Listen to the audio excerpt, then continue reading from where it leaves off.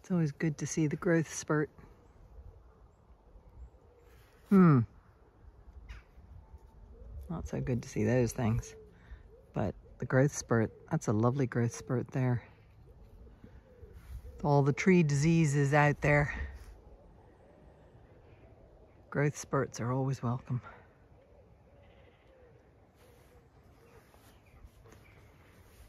This is Carl the Oak's plantation.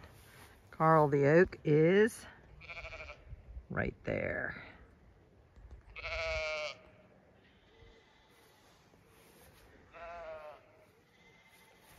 This here is my New Year's Day oak tree, the oak tree of hope. And it's got a beautiful growth spurt on it. It's got a lovely leader on it as well. It's looking really well. So that's Hope. So this is, Hope is in the same plantation as Carl. Carl is on the other side of Hope. This is that huge horse chestnut tree that I loved climbing as a child, that one day exploded.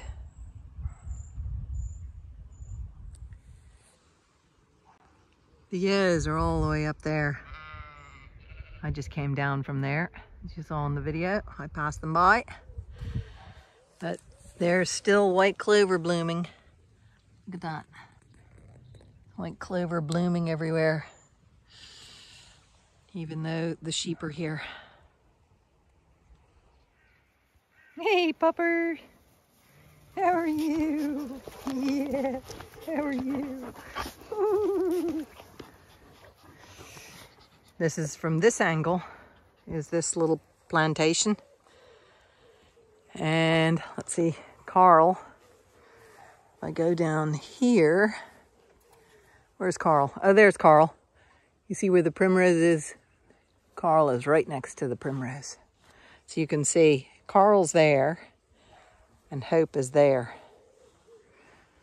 So there's a great distance between them, and they have rowans and spindle and crab apples and gilda rose and oxeye daisies and feverfew, and these leftover bits of the huge horse chestnut surrounding them.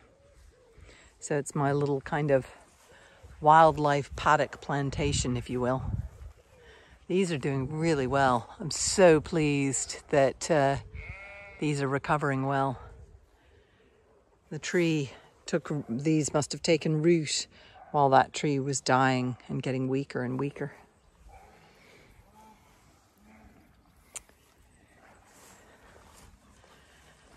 I love looking at my plantations and seeing how they're doing.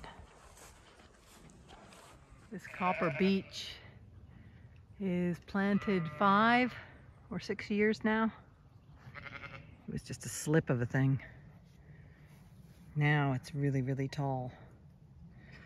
I'm gonna have to, there's a tiny gap underneath here, tiny. So I'm gonna have to slide in under there sometime soon and chop the stays. You see right there. They're not cutting into it yet, but no, they're definitely not cutting into it yet. Next year, I will chop their stays so this copper beech can be free to grow. This high fence like this is to keep the horses from reaching over, and the horses can't get that high. And this deer fencing was a person I know who's a fencer. He had leftover bits. And so my 3 copper beeches, one down beyond the plantation, this one, and another one over there, all have this bit of deer fencing because it was a leftover from a big job. There you can see the sheep are munching. There is a sheep eating a thistle.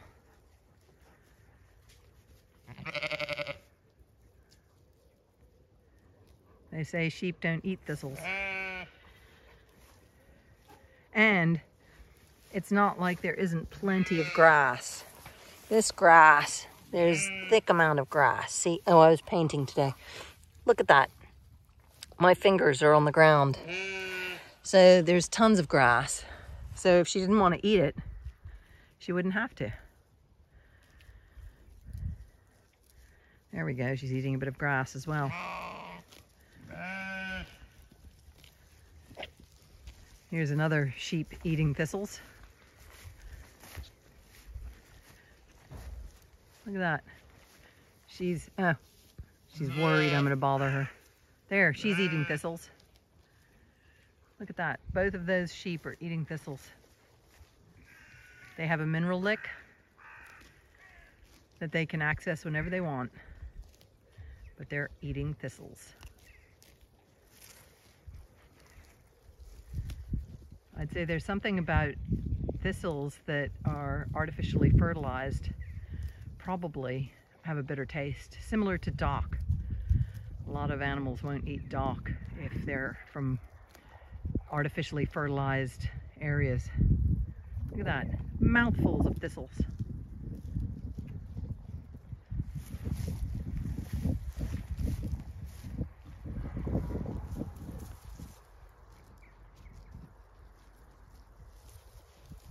She's eating thistles. They're all eating thistles. I have a flock of thistle-eating sheep. There must be something that the thistles are bringing up out of the soil that the sheep want.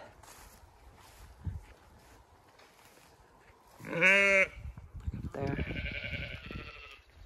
I always love this ridge with the sheep in silhouette across the top.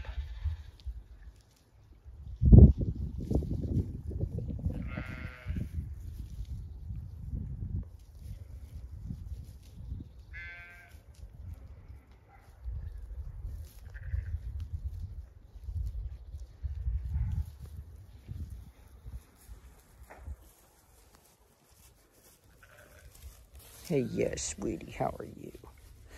How are you? Yes, you good girl.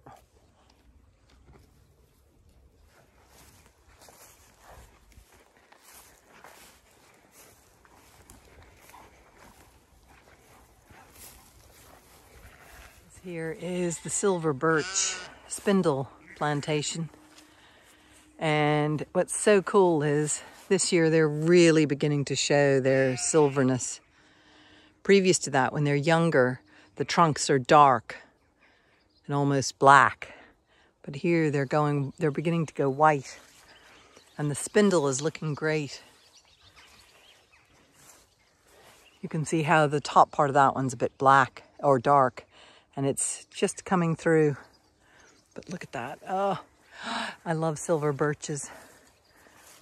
And here you have, there's yarrow here and oxeye daisies over there. There's a bit of bramble. I'm gonna have to chop that back though. But it's so lovely having the silver birch beginning to silver. This is a cherry. Here, this is a young silver birch. Doesn't look like it's having the best of times. It looks like it's been a bit eaten. But you can see its trunk is not white yet. That's a young birch. Look at this magnificent spindle. This is huge. Gargantuan. I've got to go and take out some of the thistles from around this plantation. Because you can see here, it's getting very grown. Maybe this year I'll finally get my incredible yellow of the silver birch with the understory in the red pink of the spindle. This is a lovely dogwood I planted in memory of my really, really dear friend who died this year. Still upset about it.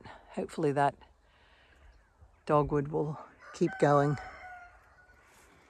But yes, this whole stretch, I'm hoping the upper story will be in autumn will be the yellow of silver birch, and the understory will be pink, red.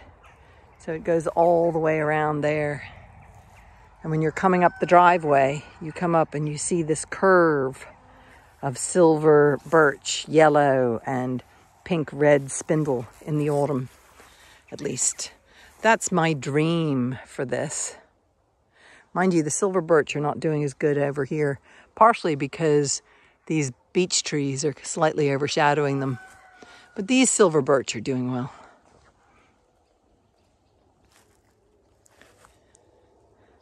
I planted this plantation in 2020. So it's 4 years old. Standing down here, you might get a better idea of the plantation.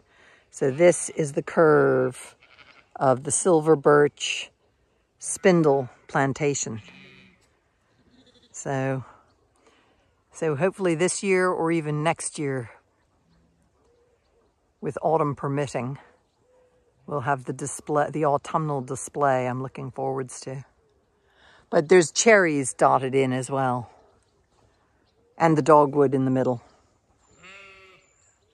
Look at this magnificent display of Herb Roberts in amongst my harmonia. These bloom in January for pollinators who can't sleep. Anyway, Herb Roberts, this stuff is, finches love this stuff. So it's great when you have a big pile of it like that.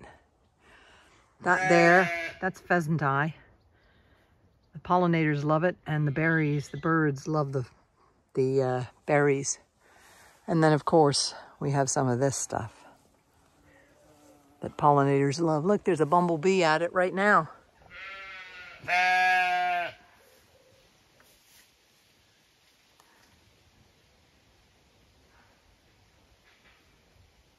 Very busy bumblebee.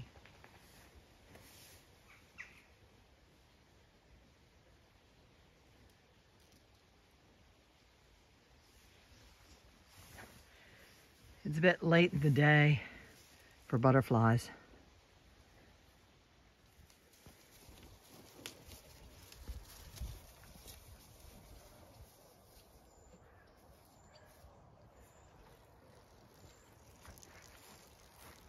Everybody's beginning to wind down for the evening.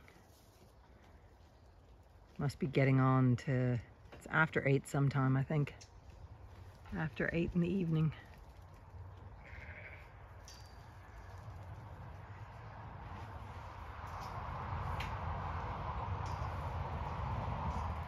This is a oak tree plantation.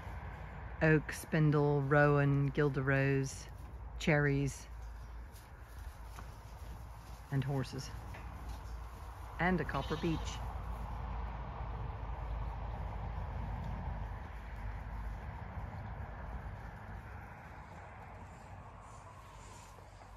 How are you, pretty thing?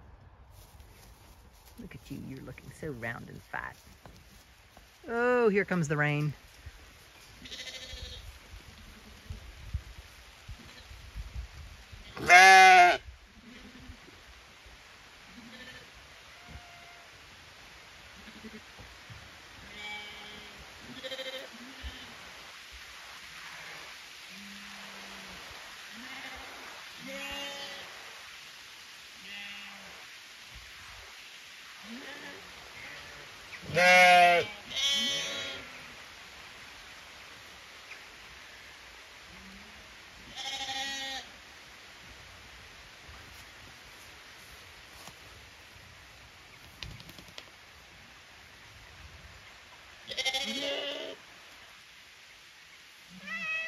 Yeah.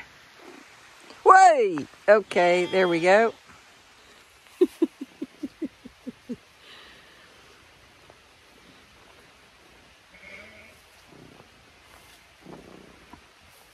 I wonder if he'll stay up there as I walk up the driveway. Underneath this copper beech that's been protecting us from that rainfall. Now we're walking underneath a cherry tree. And this plantation here, so you can see the cat as well, you know. This plantation of rowan, that's an evergreen oak. And this is a holly. He might not like the rain. It's really starting to fall on us now because we're out in the open. But this plantation over here, that was planted 15 years ago, I think. There's lots of, you can see here. Hold on a sec, let me turn this around. These rowans are really, ow, the cat. This rowan is really tall. So that's, give or take, about 15 years ago, we planted the oak, the hollies, the rowans, the crabapple, this rowan. That red oak is a more recent one because there was another evergreen oak there and it blew over in a storm. So these rowans are about 15 years old, I'd say. 15 or plus years old. This sweet chestnut is more recent. I planted that. And we're now under some ash trees. Here's the cherries, and that's where we just walked up from.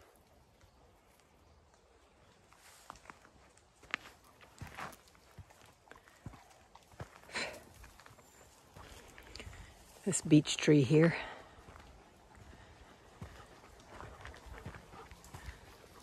And the dogs are all looking for shrews.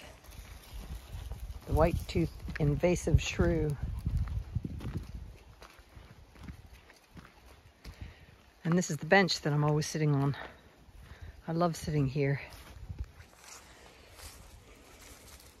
It's a bit wet, but it's still nice to sit here with all my dogs and a cat coming up the driveway.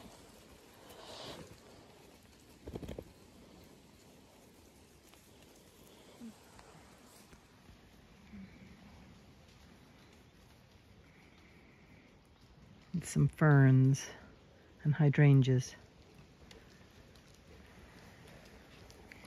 And puppies. And that sweet fluffy puppy. And your sister, who's a sweet puppy too. Such a smiler. A smiley face. Whoop.